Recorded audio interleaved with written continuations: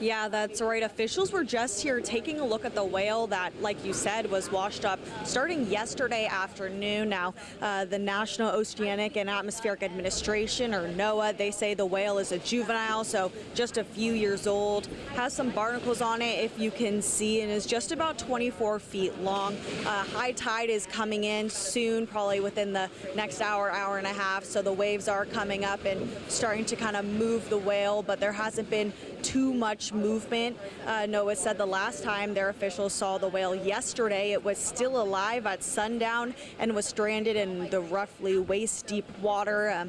Also saw people trying to push the whale back into the water about 10 p.m.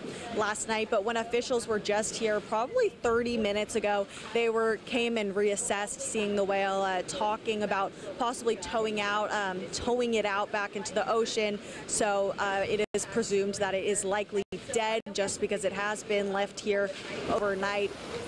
They did leave it here yesterday thinking that it could possibly bring itself back into the ocean. They were just going to see if it was going to be able to bring itself back in overnight and come back here at dawn to reassess, reevaluate what steps need to be taken next. So they went and talked to lifeguards and consulted and did talk about towing the whale out. So it is likely dead, although they have not confirmed that with us. So back out here live, you can see part of the whale, the tail actually right now. It's kind of been moving around all morning. Like I said, as these waves have been coming in and out, the high tide is coming in around 8:15 or 8:30, so it is starting to kind of cover the whale a bit, but it is still here, and we'll be out here the rest of the morning keeping you updated, seeing if there's any updates from NOAA, if they come back down, begin to tow the whale, or what steps they're planning on taking.